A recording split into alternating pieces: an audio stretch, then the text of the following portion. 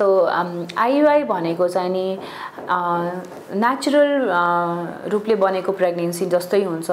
IUI मा चाहिँ नि हामीले के गर्छौं भन्दाखेरि तपाईलाई मेडिसिन दिन्छौं। त्यो मेडिसिनले चाहिँ नि तपाईको single or two not more than that एग्सलाई develop गर्न फलिकललाई डेभलप गर्न हेल्प गर्छ र जब त्यो एग डेभलप भइसकेको हुन्छ त्यो अंडा फुटेको बेलामा चाहिँ नि हामीले श्रीमानको स्पर्मलाई अथवा इफ डोनर छ भने डोनरको स्पर्मलाई प्रोसेस गरेर पाठेघरमा राख्दिने That is only IUI. So त्यसमा चाहिँ नि हामीले कृत्रिम रूपले अंडा र स्पर्मको मिलन गराउँदैनौं, baby बनाउँदैनौं, baby transfer गर्दैनौं।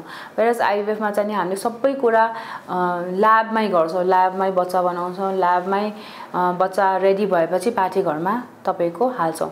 So IUI भनेको it's more like a natural pregnancy जस्तै हुन्छ। Whereas IVF भनेको चाहिँ नि अलिकति हाई टेक्नोलोजी ले बनेको बेबी हुन्छ। सो एउटा IVF को साइकल जनै 3 वीक्स लाग्छ हैन।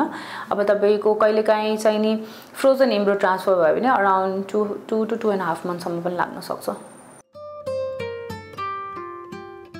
So this is a very important question है। पेशेन्टहरुलाई के लाग्छ भन्दाखेरि IVF गर्ने बित्तिकै 100% प्रेग्नेन्सी हुन्छ अथवा प्रेग्नेन्सी भएन भने हाम्रो पैसा नै वेस्ट भयो।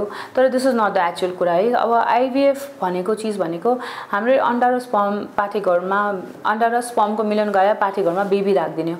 अब त्यो बेबीले तपाईको इम्प्लान्ट गर्छ कि गर्दैन पाठेघरमा, उले जडा गाड्न सक्छ कि सक्दैन, त्यसबाट IVF सफलता डिटरमाइन हुन्छ। अब IVF को सफलता डिटरमाइन गर्ने भनेको एज, पेशेन्ट को as is a very important factor है। पेशेन्ट को एज यङ पेशेन्ट छ भने चान्सेस आर बेटर।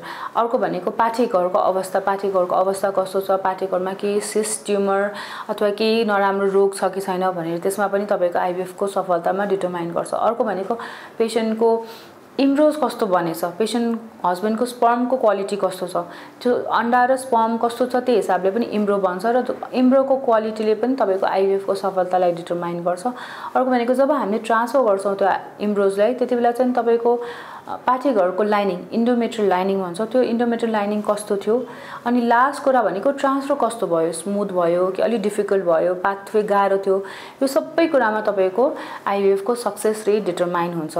सो अब हामीले अब स्ट्याटिस्टिकली हेर्दाखेरि अब हामीले स्टडीजहरु हेर्दाखेरि वी क्यान नट लाइक तपाईले यति नै पक्का तपाईको ट्रान्सफर सक्सेस हुन्छ भन्न मिल्दैन, किनभने जसको पोजिटिभ आयो उहाँको 100% सक्सेस हुन्छ, उसको नेगेटिभ आयो उहाँको 0% भयो हैन।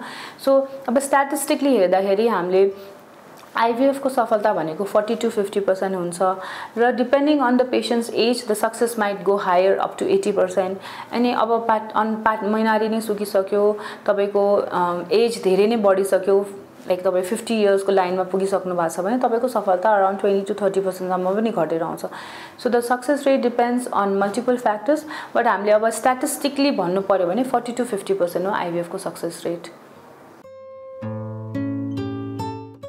सो IVF को कस्ट भनेको from 1.8 to up to 5 lakh सम्म जान सक्छ।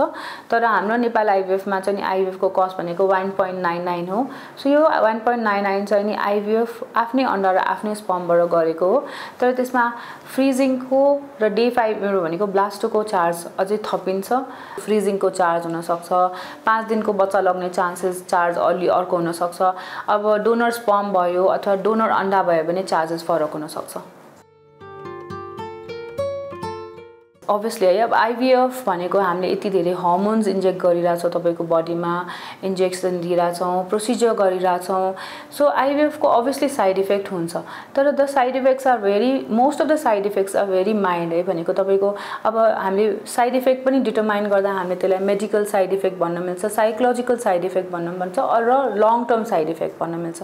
सो फर्स्ट अब हामी कुरा गर्दाखेरि अब इन्जेक्सन्सहरुको युज हुन्छ, there is a hormonal injection. So त्यसले गर्दाखेरि तपाईलाई अलिकति मुड स्विङ हुने, हेडेक, कन्स्टिपेसन, नजिया, ब्रेस्ट टेन्डरनेस यिनीहरु चाहिँ माइल्ड सिम्पटम्सहरु सबै पेशेन्टलाई हुन्छ।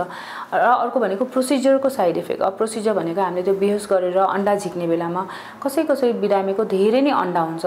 सो त्यो धेरै अंडा भएको बिरामीलाई ओभेरियन हाइपरस्टिमुलेसन हुने चान्सेस हुन्छ, which is rare but obviously we have to keep that in our mind हैन।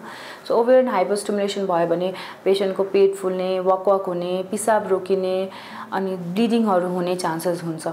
So IVF obviously if we are doing a procedure, if we are doing a treatment, there there are few possible side effects.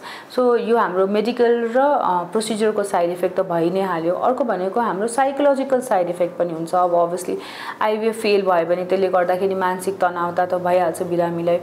अनि plus अब pregnancy नै भयो, ल pregnancy test positive आयो भने पनि अब आइभीएफद्वारा सम्भव भएको प्रेग्नेन्सीमा मल्टिपल प्रेग्नेन्सी हुने चान्सेस बढी हुन्छ. लगायत तपाईँलाई प्रिटर्म लेबर हुने, थ्रेटन अबर्सन हुने, एक्टोपिक प्रेग्नेन्सी हुने, लो बर्थ वेट फिटस हुने र यो सबै साइड इफेक्ट बच्चामा हुने चान्सेस चाहिँ नि हुन्छ. र अब हामीले लङ टर्म साइड इफेक्ट गर्दा यस अब पेसेन्टहरूले हामीलाई सोध्नुहुन्छ कि लङ टर्म साइड इफेक्ट पनि केही हुन्छ कि आइभीएफको भन्दा धेरै स्टडिजहरू भएको छ. कसैले भन्छ कार्डियोभास्कुलर डिजिजहरूको चान्सेस बढेर आउँछ आइभीएफ गऱ्यो भने, कसैले भन्छ पेसेन्टको ओभेरियन क्यान्सरको चान्सेस बढ्छ, कसैले भन्छ पाठेघरको चान्सेस क्यान्सर बढ्छ, कसैले भन्छ ब्रेस्ट क्यान्सरको चान्सेस बढ्छ. तर अहिलेसम्म कुनै पनि यो लङ टर्म साइड इफेक्टमा केही पुष्टि भएको छैन कि यो साइड इफेक्ट आइभीएफले गर्दा हुन्छ भनेर स्टडिजहरू भइरहेछ. तर अहिलेसम्म प्रुफ चाहिँ नि भएको छैन कि लङ टर्म साइड इफेक्टको बारेमा.